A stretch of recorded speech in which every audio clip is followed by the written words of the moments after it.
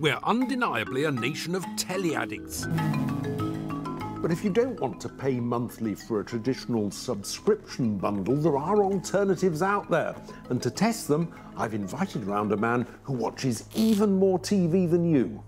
It's comedian and TV reviewer Sideman, who likes nothing better than to watch all manner of trending TV and then have a good rant about it on YouTube. Jay's mum is a bit of a savage. You gave her a 7th for being sick. So, you must watch a lot of television. I'd say a good third of the day is spent keeping up with the different shows that I'm interested in. And presumably you need to get a subscription for some of those. Yeah, I'll subscribe to Sky, yeah. And does that cost a lot? I feel like it does, personally. Well, I've got some options today which could be cheaper. My first contender to show Sideman is the cheapest of the three, the 4K Roku Streaming Stick Plus. As long as you've got Wi-Fi, it should only need connecting into an available HDMI port and some power. That's really convenient. So, anyway, we've logged in. This is the basic home screen. It's more app-based than TV guide. I really like this. We're on our phone so often, it's just more familiar to me. The interface is really easy to understand, and I like that. It's got a wide range of streaming apps available: Prime Video, Netflix, Now TV, Apple Plus, Disney Plus coming soon, and all the major broadcasting apps as well. I like the fact that it's got Spotify on there as well. If you want live TV, there's also an app called TV Player. Okay. However, the TV Player app doesn't allow you to pause live TV like a set-top box would. You can search with a voice-enabled remote, though, like the Sky Q box, but without the subscription. The circle. It works? It works. Brilliant. Yeah, I wasn't expecting it to work for me. See, people, the Birmingham accent isn't that bad. But although it understood our voices, it didn't have much luck finding our choices.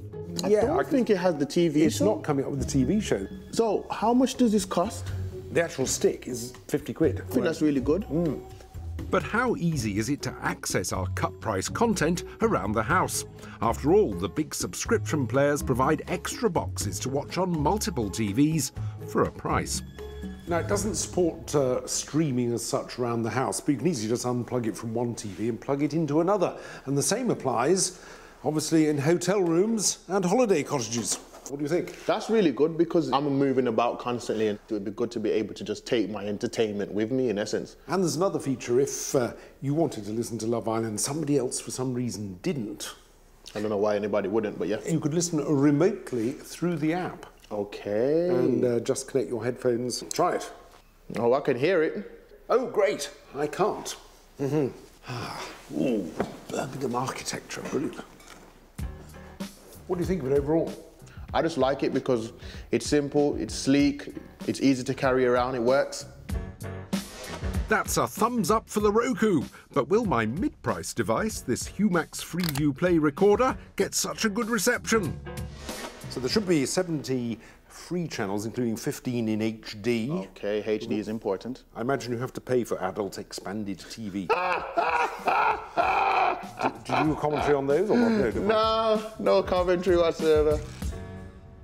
No, it's got a TV guide which goes 7 days ahead, 7 days back, and hopefully a search function as well. Let's look for one of your programmes. This is a bit confusing. It's not the most clear interface. It's got 5 pages. Yeah. It's not actually telling me much about the programmes. Yeah, it's not telling you what episode is which. I could be like, oh, you need to watch this season. Yes. And then you end up watching both seasons just because you're trying to find it. Life's too short for that. Yeah. The Humax has a limited number of apps for on-demand content, plus Netflix, but other premium channels and apps like Prime and Now TV are conspicuously absent. With the limitations of the options, it would affect whether I would get this or not. On the plus side, though, it's like a conventional set-top box. You can pause live TV and record 4 programmes while watching a 5th. Like, certainly, I could record my news every day on this. You record the news? Because I often find I've got home at 11 o'clock and I missed the 10 o'clock news. And I feel like you can miss it. Yeah, let the news go. There'll be news tomorrow. For watching around the home, like Sky and Virgin, the Humax has an app for streaming to your tablet or phone. So, as long as you're on the same Wi-Fi network, you should be able to watch any recordings on the box. Jump in. Oh, jumping into bed with John Bentley is not how I saw my day. Live TV and recordings as well. 2 people can be watching on this app around the house. Dysfunctional families. Yeah, that's true. I don't really want to watch the same things as the people around me. Yeah, I like that. A mixed review for the Humax then. How will my third device compare? An LG 4K Smart TV. It's the most expensive in my lineup, but still less than all but the most basic annual TV subscriptions. I like the look of the interface. The LG has all the live Freeview channels plus a range of streaming services. Well, it's got all of the ones that really you'd go for straight away, the Now TV, Netflix, ITV Hub. That's basically me, really. And you can do voice search on the remote, which does cost an extra 35 quid. You have to pay for the remote? You get a remote, but you can't... it's not on that level. Yeah. Go to Netflix. The Magic Remote has built-in Google Assistant, which lets you select programs, control smart home devices, and even ask those burning questions. Who are the presenters of the Gadget show? Craig Charles, What is Daily and Offers. I'll be in the others category. I'm very... That is disrespectful. Find the circle. All right, a lot of search results. There we are. It's got it.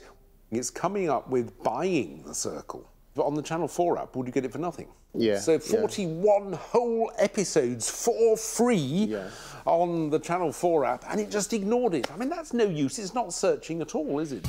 Not such a smart TV when searching then, but it does claim to have another clever feature. Now, it's supposed to have AI that makes recommendations based on your previous viewing. I like when it, know me so that I don't have to know myself. Do you know what I mean? I like that.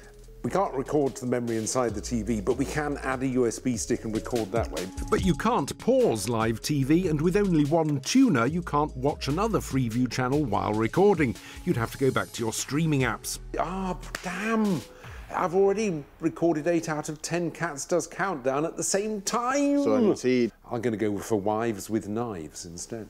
So we've been talking about streaming around the house, so I'm going to just grab this USB and I'll take it to this next room. Hold on a minute. You can't. Because it'll only play back on that telly for rights reasons. So everything we watch, we have to watch it on this specific television? Yes. That's awkward. I got up and everything. Yes. That is a massive big deal for me. I'm a mover, so not being able to watch it anywhere else, and then the price of it as well. It's a lot for me. It's a lot. Yeah, so you have to get used to carrying a TV around the house. I don't really even go gym. Do you not go to the gym? Occasionally, but not enough for me to be picking up TVs for banter. Further reason why you're such a good chap. So, which of my 3 subscription box substitutes will Sideman choose? Clear winner for me is the Roku. It's small, it's mobile, I can impress friends. What are we gonna watch? I know, I have a Roku. Plug it in. I like that. So, John, what's the verdict? Well, there's no doubt Sky and Virgin boxes offer a very slick way to watch live TV, record it and do some streaming, all with a very easy-to-use interface. But doing the item highlighted again for me how many ways there are now to watch TV. And you didn't even talk about tablets, laptops, games consoles. Absolutely. So I think probably the bottom line is it's well worth having a think about what you want from your TV service and whether there's a better or cheaper way of getting it than you do at the moment. Well, thank you very much, John.